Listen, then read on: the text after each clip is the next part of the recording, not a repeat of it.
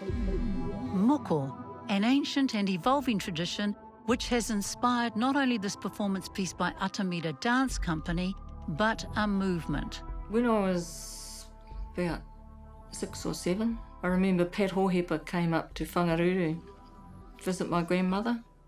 And I remember him saying to me then, "Look at you, you've got just the face that should have a moko." And in the back of my head, since the time he said that, there was always that thing that I just kind of knew someday that I would. Te mātou, te huna moko, e tū nei, o te tēnei aururi, te ao tangatanga. Moko, it's almost a familiar sight in our communities and courtrooms, in Parliament and in our universities. On stage and on television, Moko is back.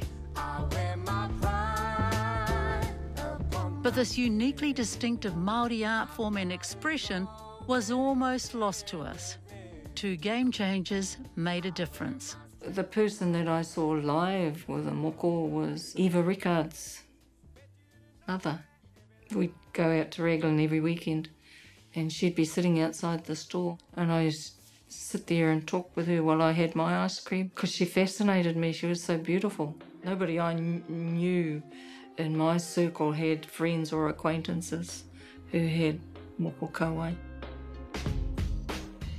What inspired you to get that? The moko was really about the response to the gangs putting all their pets and their dogs around on their whānau. And we need to do something.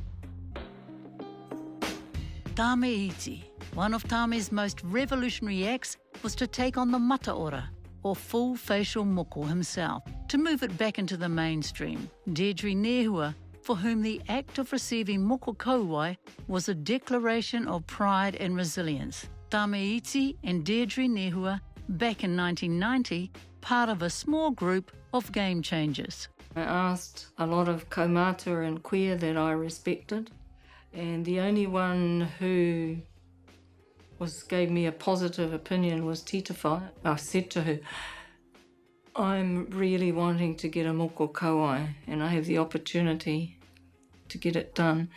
Who should I talk to?" And she said, "Yourself, you're the one that has to wear it." All of the kaumātua that I spoke to at home, really, really disappointing response. They all said, "Don't do it."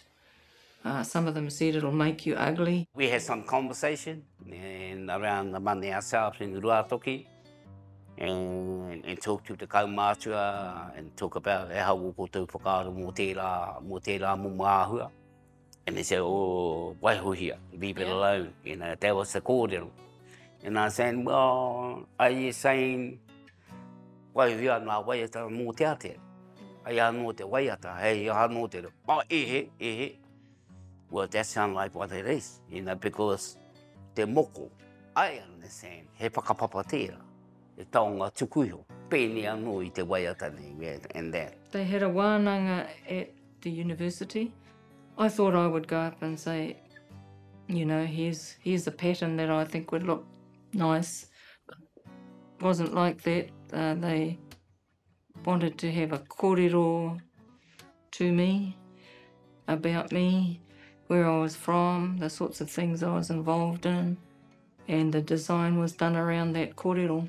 When it was finished, they sat me up and I saw it in the mirror.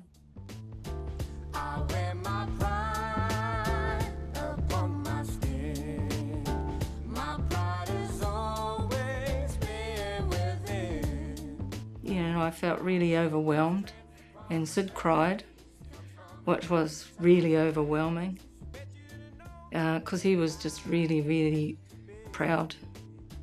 We didn't have any moko artists around in Turangawaewae during that time, so we talked to a tattoo artist down in Waimana. Wow. Yeah, and he was a little bit mataku about doing that. Well, it's a big big thing. Because he had no idea about what it is.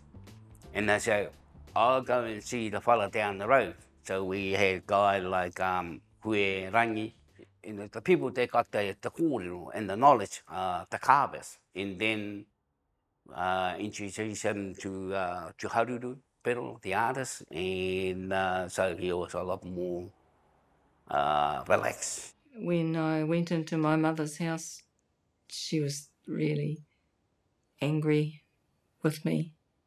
Her exact words were, "What's all that bloody scribble on your face?" And Sid, he was such a hero.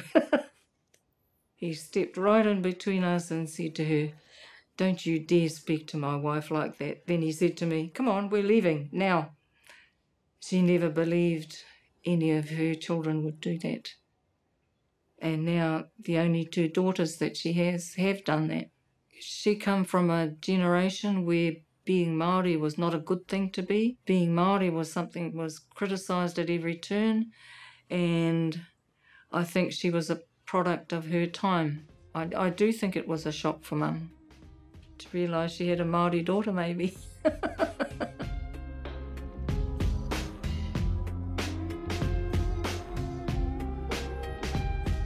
It must be quite amazing now when you see how many people walking around with moko. Oh, Because you were the first male that I ever saw who wasn't in a gang. I had a lot of trouble. Yeah. Going to places, going to the bars, going to clubs, going to different places, booted it out. So you got to commit yourself, break down those tikana kawa that doesn't belong to you. What about our people though? How did they respond? Pai o rātou whakaaro. Our kuia were amazing, and they just constantly were touching my face. Our men were not. And many men who knew that I wasn't fluent in te reo Māori refused to speak English to me, and as a way of trying to put me down and say, if you can't speak te reo Māori, you have no right to wear a moko kawai. Many a times I have been stopped by Pākehā people and talking, and they get them to come and sit and have a talk to me about it, and by and large people were really good. I wear my strength upon my face, comes from another time and place. We were walking down the streets of Las Vegas, and this black guy was coming towards us, and he was staring and staring, and he swung back around and came back, and he said, "Excuse me, that on your face, is that like some tribal thing?" And I went, "Yeah, I suppose you could say that." He goes, "Man, that's some cool shit." 30 years ago, Tame and Deirdre Nehua inspired me to write this song Moko, just as they inspired others, including Deirdre's daughter Casey, to join a movement. Those things that mark you as belonging to your people are things that everybody should wear proudly and walk in this world proudly with them.